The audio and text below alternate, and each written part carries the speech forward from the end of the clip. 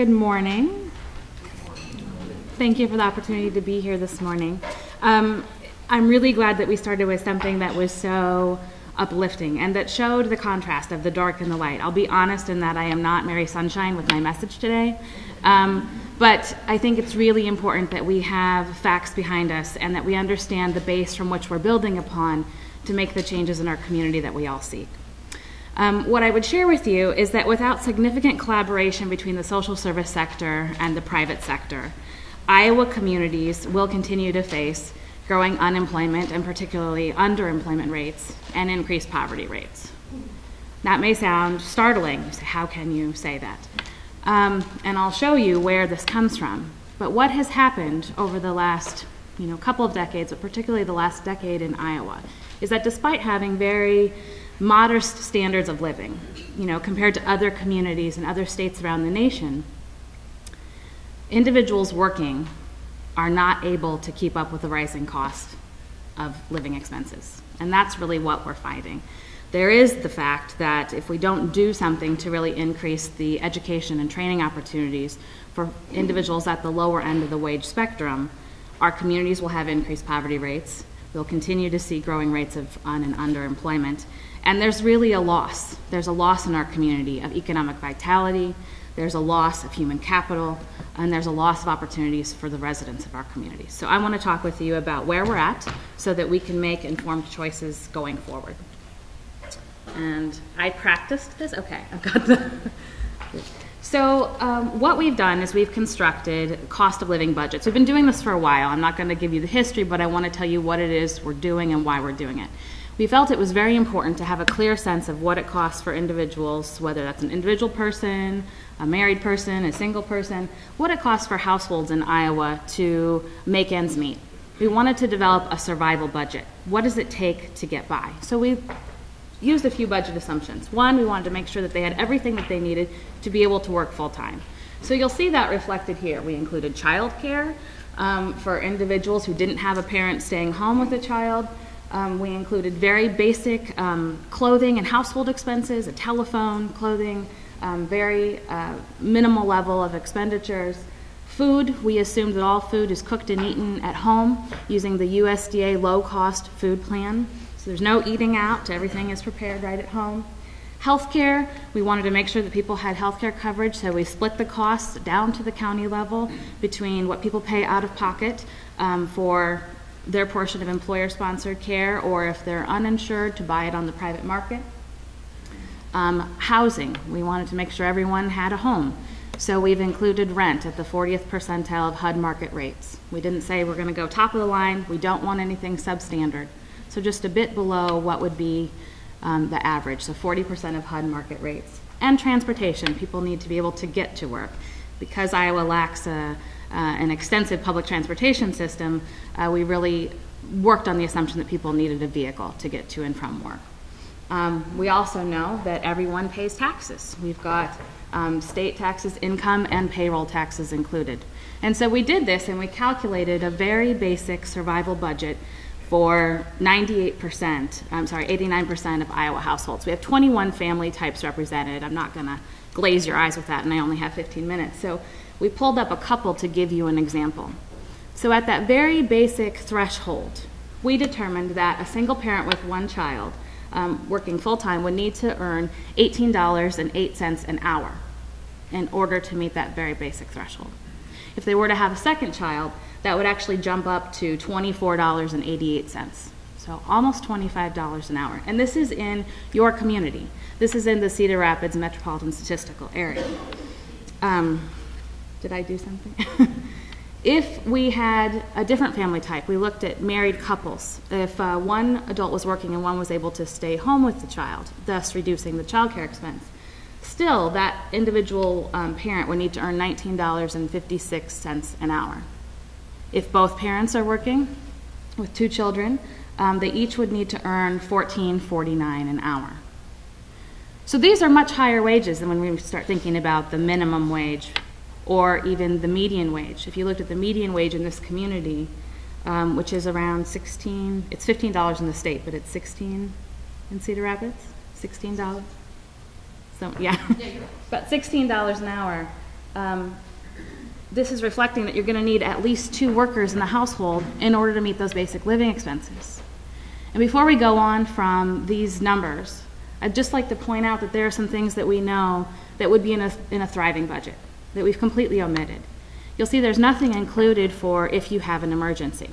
If your car breaks down, if you're sick, if you don't have paid leave and you're unable to work, there's no cushion for you. There are no savings for training, whether that's your professional development or your children's training down the road. There are no savings for retirement.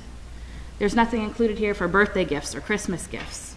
There's nothing included for recreation, and there's absolutely nothing included for debt, which we know is a reality for many Iowa households. So at this very, very basic level, we're talking about these family types are needing to earn between $15 and $24 an hour to survive. That is not the history of Iowa, and that is not the assumption that many people are working upon. So what this means is that we have to look very critically and very intentionally about the kinds of wages that are in our community and how we help people secure those kinds of wages. I did want to let you know, because I know that there are others in the room who work outside of Lynn County, this information is available for a variety of family types, not the 4 that I just mentioned, and it's available for all 99 counties. So you can go to the Iowa Policy Project website, you can click on this map, you can click on your county, and up will pop information. So we have that for everyone. The other thing that I think is important to share is that, and we've talked about it in an hourly wage, you know, that $18.08 an hour. It's good to look at it in an annual sum as well. So if we look at the annual salary, we determined that a family supporting wage, again, it's that survival budget, is really for a single adult around $20,000 a year. For a single parent with 1 child, it's $32,000 a year, and you can see as it goes down. What we noticed is that when you compare that with the federal poverty guideline, because that's the discussion that a lot of people have, when we're talking about what are the needs of our community, it's all based around what are our poverty rates. This is how we determine who is in need in our community. And what we've discovered is looking at specific Iowa spending down to the county level, the federal poverty guideline really underestimates what our families need to live and work in our communities. In each of these instances, families are needing to earn actually about 200% more, or twice, 200% of the federal poverty guideline, or twice what the federal poverty guideline is. You can see for a single parent with 2 children, the federal poverty guideline is $18,530, and we've determined that actually they need to earn over $42,000 at that very basic threshold, everything that I talked to you about, what they would be able to bring home. There is a significant disconnect between what gets described as the needs of our community using that standard and what families actually have to earn. And I'll just say briefly, because sometimes folks have a real question about how could that be and how does that happen. I'll just throw out there that the federal poverty guideline was established almost 50 years ago. And the methodology since that time has not been updated. It was based on taking the largest expenditure for families, which was food at the time. It was 1/3 of their expenses, multiplying that times 3, and that was the threshold.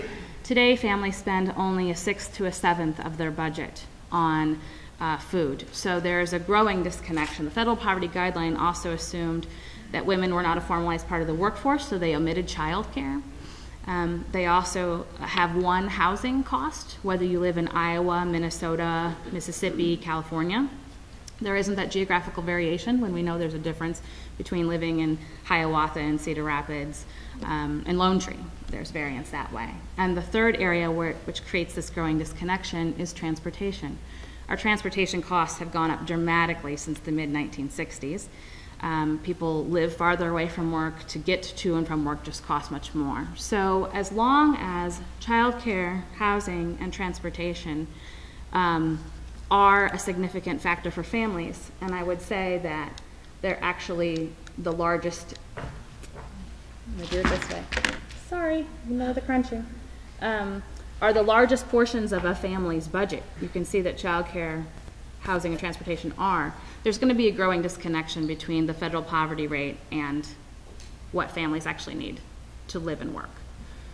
So it's an important bit of information to hold in mind when you're looking at statistics, when you're trying to describe what your community's needs are, and when you're trying to determine who needs the assistance. To go a step further, and we've added this because we've been pressed, which is good, we've been pressed by legislators when we shared this information. They would say, yeah, we have an idea that Iowa's wages aren't keeping up. We understand that the model of families says that they need these higher wages. But when it really comes to Iowans, how many people are struggling? We need to know. We need you to look at Iowa households and say how many are falling below that line. And we can say that for the first time, and this is where it is stark and needs some specific responses and creativity. There's also tremendous opportunity for these households. But we've learned that 23% of Iowa households who are working, this omits elderly households, and it omits households that have someone who's working less than half-time. So a household who has at least someone working half-time or more, 23% of those households in the state of Iowa are working and not earning enough to get at that very basic level of survival or financial subsistence. When you look at groups, you'll see very quickly some groups are doing better than others. Even amongst the group that's performing the best, married couples without children, it's 12%. That means more than 1 out of 10 married couples without children are working and are not earning enough to meet their basic needs. When you look at single parents, it's a dramatically different story. Again, because I've sort of communicated, our wages actually require that you're going to need to have 2 adults to meet our living expenses now. Living expenses have gone up, even in Iowa.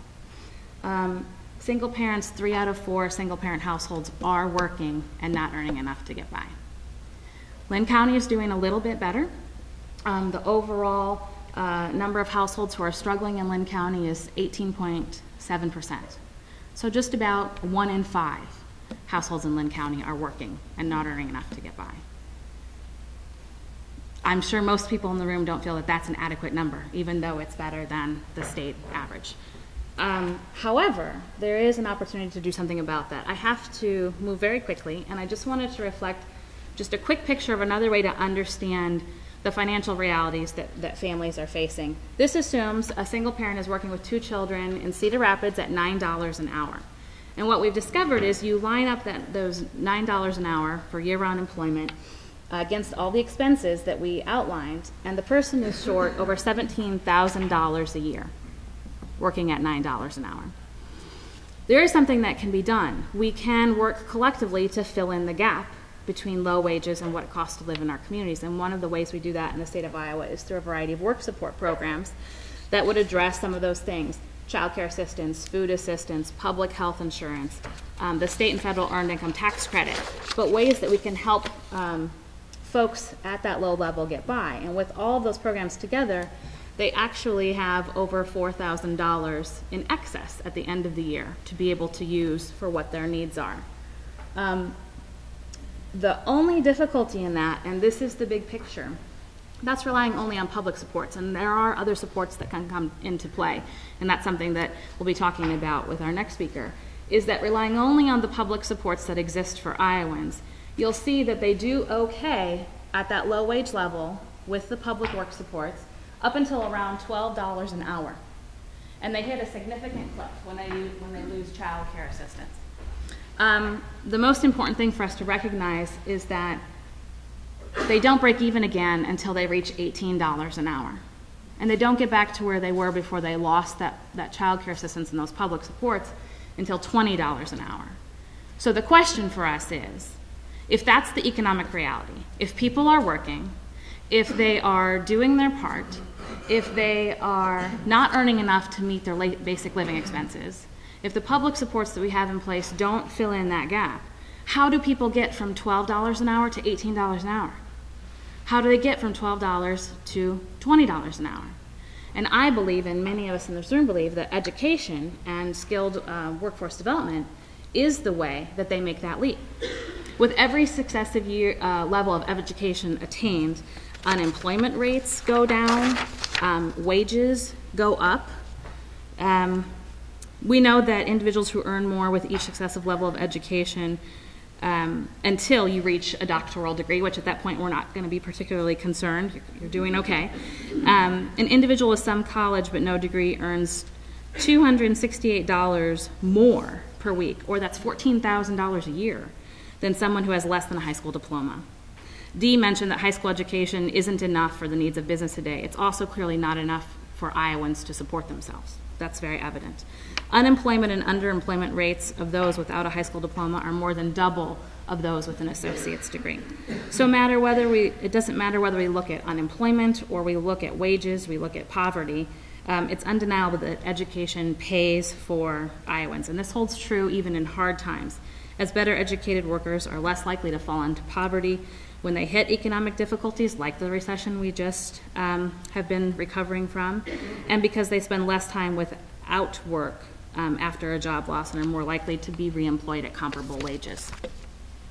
In addition to it having a benefit for individuals, earnings rise, unemployment goes down, underemployment goes down, people living in poverty goes down, it's also a tremendous benefit for our broader communities.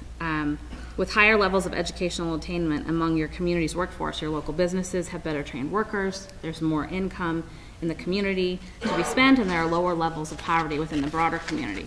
We've also done some research that shows that investments in education benefit the state budget, that because obtaining higher education actually allows workers to work more hours, to have higher wages, they're able to earn more overall, and they pay more in state income tax and also sales tax as they're purchasing things in our communities. So the result is that it puts more money into the program than is actually even paid out. And that's when you consider that some people might not be successful. It's also when we looked at an out-migration. Maybe we trained some people and they moved out of our state. We still show that investments for low-income adults generates more tax revenue to the state than the program costs. For an associate's degree, with every dollar invested, there's a return of $3.70. That's to the state budget. That doesn't even talk about the broader benefits to the community, which actually is in the range of $5.37 for the community for every dollar invested. And for a bachelor's degree, it's $2.40 for every dollar. So we have a lot of data that shows the benefit of post-secondary education or higher learning opportunities for individuals. And I think I've hit my time.